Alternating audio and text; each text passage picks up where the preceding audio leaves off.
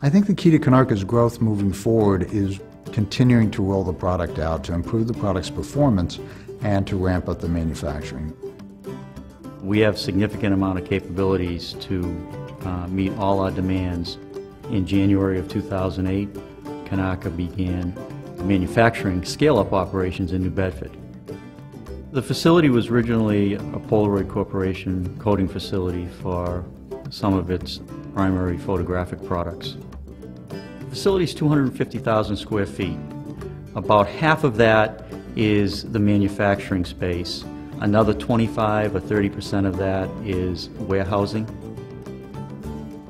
There are a lot of technologies in the world that don't make that leap, don't cross that chasm of going from a good technology and an interesting technology to something that can be manufactured, can be produced, and can be put into a product that people can use and that people want to use and want to buy. If you look at the equipment, Polaroid put together a piece of equipment that basically was to support a medical imaging product that required thin film, precision coating, in a very clean room environment.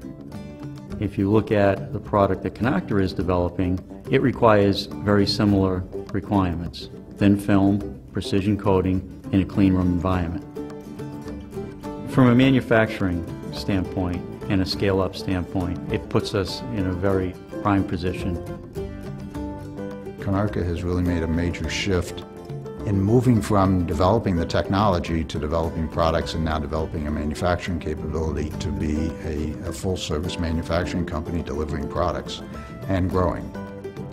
If you look at the market that we're in, the renewable energy market, the capabilities around the product, and our capabilities in the New Bedford facility to be able to produce this in a roll-to-roll fashion, a continuous fashion. We've got capabilities in place that are going to allow us to produce a product at a significant reduction in cost.